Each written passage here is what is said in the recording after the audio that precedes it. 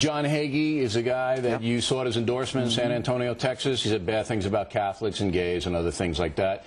And your opponents are saying, hey, and you know, McCain hangs around with Hagee, Obama hangs around with Wright, no difference.